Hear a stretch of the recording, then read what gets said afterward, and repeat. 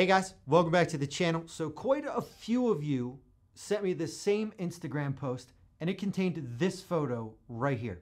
So this was quite an alarming photo for me. Caught me by surprise. I've dug into it to see what's true, what's not, because there's a lot of craziness in this. So in this one, we're going to talk about digital driver's licenses. Are they coming to your state? Are you getting it? What's included? What kind of data are they tracking? Where's this headed? Let's find out. Let's dig into it.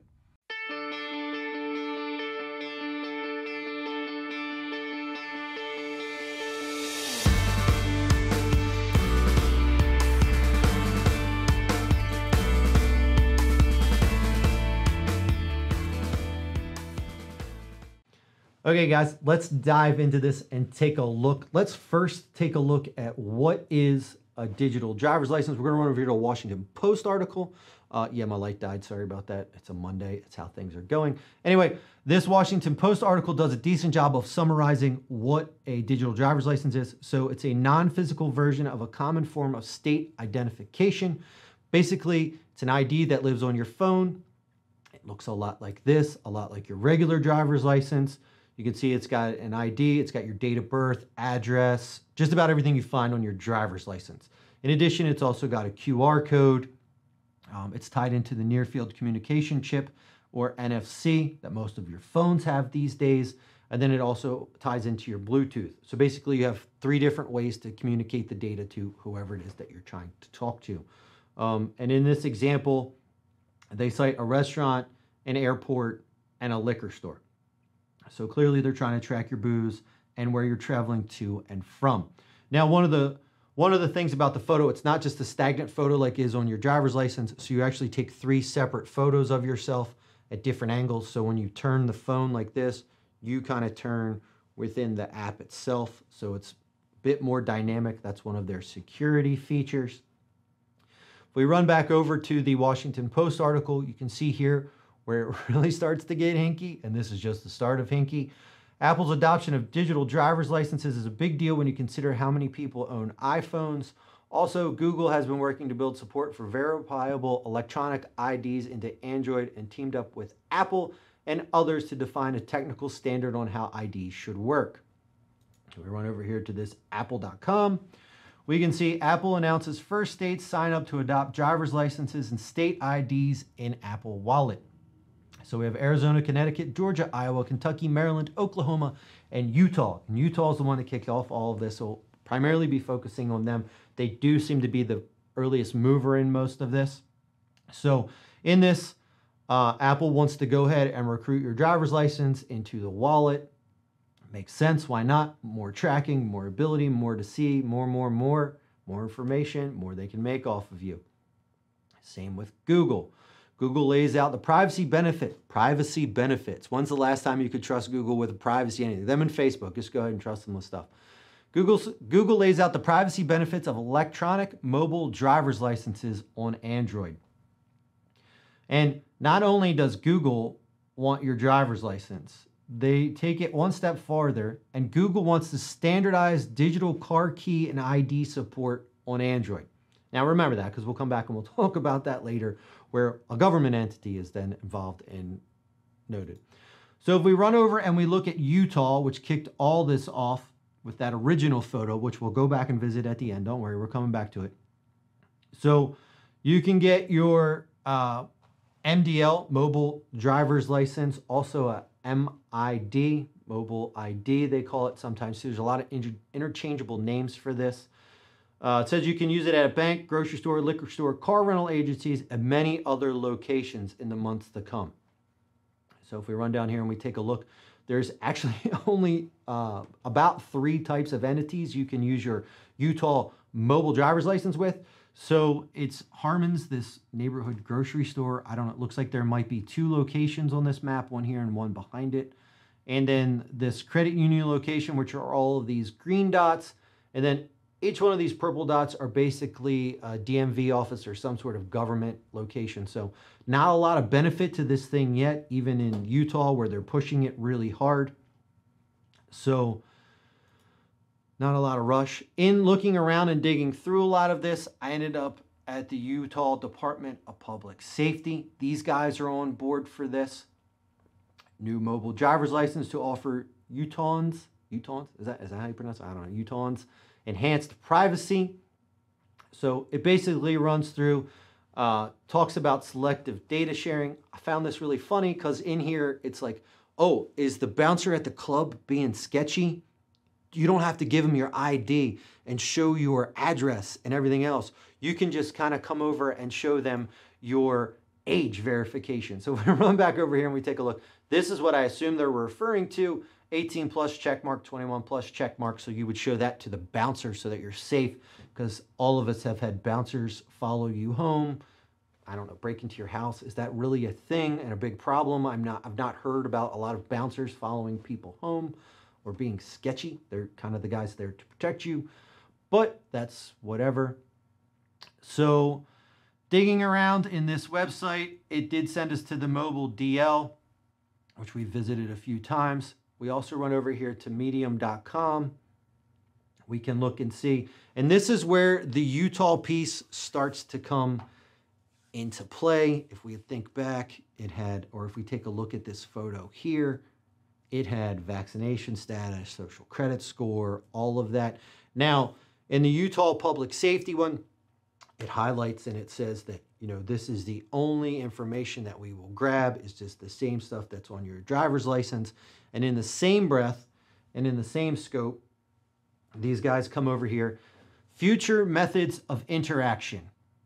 So this is the ISO. Basically, it's the rules and the guidelines, sort of, if you've ever written an app or dealt with protocols at all in the computer world, it sort of defines for you what you can and can't do and what's in and not in it.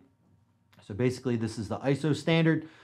The ISO 18013-5 provides for namespace extensions to the data model to prevent regional additions to standardized data. Example, Real ID across the USA. So basically, they've pre-built in areas to record information for whatever they want. Vaccination status, social credit score. Rinse and repeat anything on that list and anything over and above that you want to put in. The standard has a space in it to begin to allow that type of stuff. It's just a matter of them writing it in and continue to refine the standard. So a lot of this is being pushed for by the, let me make sure I get the name exactly correct, the American Association of Motor Vehicle Administrators.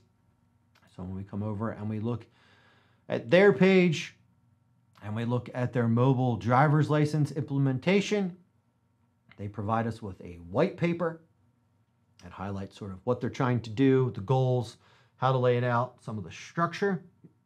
And we dig into that. You can see it's the mobile driver's license functional needs white paper final.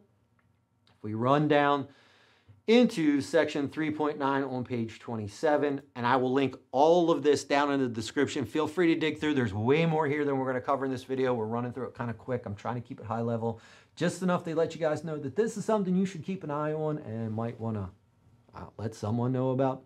Anyway, 3.9. A MDL can potentially be used for purposes other than conveying driving privileges. Everything from Utah was, oh, it's only about being convenient, providing ID, and driving privileges. Now here we are in the actual white paper. For example, interaction between the MDL and a vehicle is possible. Think back to our Google wants to make it basically your digital key to start your car. Already, this white paper by the Motor Vehicle Association is talking about doing that, and this thing isn't even rolled out yet. Don't tell me that they don't have plans for this in the future and that what we saw in that picture isn't plausible. Like, it's 100% plausible. This is just the tip of the iceberg. Another example would be to confirm eligibility for medical services.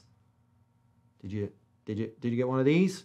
This will tell people whether or not you did, all in one spot. You don't think that they'll limit control, access, TSA, etc. out of this with that? Come on now.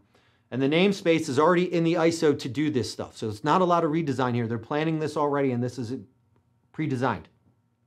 Other uses may evolve over time.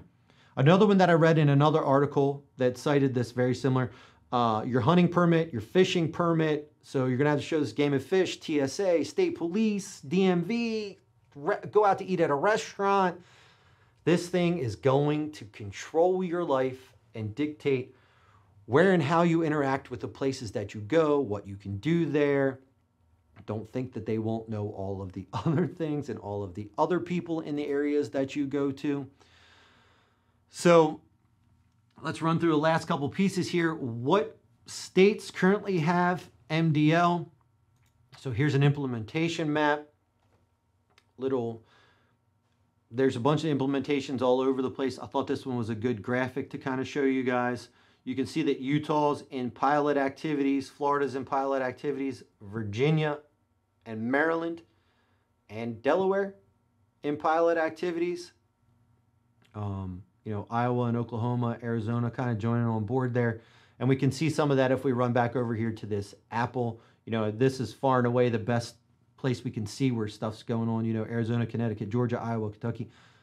A lot of the offenders we just talked about on this implementation map. And now, what you guys really want to know is, where does Wyoming fall in this? Because everybody needs to live in Wyoming that doesn't want to be controlled by everybody. So Wyoming, legislative study activity. The governor has signed an act creating Wyoming digital driver's licenses. Now, I did call the Wyoming Department of Motor Vehicles, and the nice lady I spoke to on the phone had no idea what I was talking about. I explained it to her, asked her if it was possible to get one. She said that would not be coming to Wyoming for a very long time, and she encouraged me to come in and get a regular card because that was the only option that was available, which I found absolutely fantastic. I don't want any parts of this digital driver's license. This thing is going to be a nightmare. So while the photo that we saw from Utah or Instagram about Utah doesn't exactly highlight the reality of now, it is not far off, and it would not be hard to implement those types of tracking information into this digital driver's license. It's easy to do once things built and rolled out, especially with the namespace already being reserved in the ISO. It wouldn't be a really hard change, and it's going to be really, really easy to roll. Get ready to have to show your smartphone to get in just about anywhere. They're trying to get rid of the old driver's license. They're going to know where you're at, everything else. They're going to use it to track. I mean, not that the NSA is not using your phone to track you anyway. This is going to be a whole new level. So get ready to be controlled by this. Not great news. This thing sucks. Hold out as long as you can. Resist, resist, resist. I'll see you guys out there on the battlefield, and I'll catch you in the next one.